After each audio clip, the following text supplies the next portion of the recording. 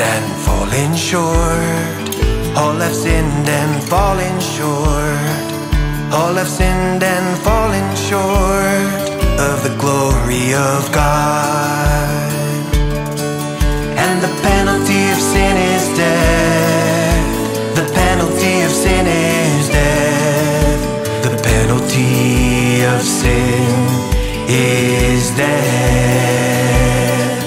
But God shows His love for us, demonstrates His love for us, and that while we were still sinners, Christ died for us. Yes, God sent His perfect sinless Son to die for everyone. He died and rose again from the grave, taking the penalty of sin in our place.